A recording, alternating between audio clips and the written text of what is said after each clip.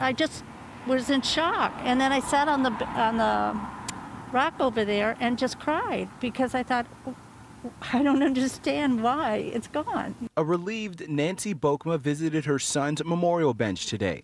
This after days of confusion after it was removed by the City of Toronto. It's coming because it was Thanksgiving weekend. I was devastated because I thought, I don't think people understand, what this means to a lot of people, not just to me, but to a lot of people. The bench is in honor of Nancy's son Justin, who was killed in 2016 after trying to intervene during a dispute.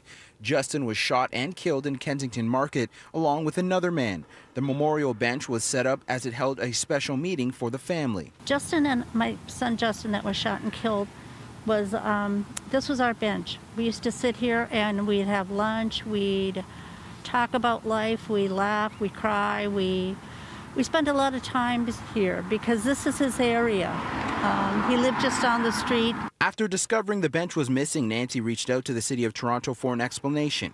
She told us that she hadn't heard back for weeks, and it wasn't until CityNews reached out to city officials that they finally got back to her. Staff apologized and told her the bench would be returned. In a statement, the city said that, "We regret that we failed to notify Justin Bokma's family about the temporary removal of their commemorative bench. The bench was removed following community complaints about late-night gatherings, parties." Over a week after where I finally got a phone call, and they were very apologetic, but they, I didn't feel satisfied because when they were telling me about it, they said, we didn't know it was a memorial till we took it down. But once they knew it was a memorial, and then all the phone calls that I was leaving, and, so they knew that it was a memorial, for one thing, but then they ignored my calls. Nancy Bokma says that she is happy that the bench is back, but is unhappy that it happened in the first place.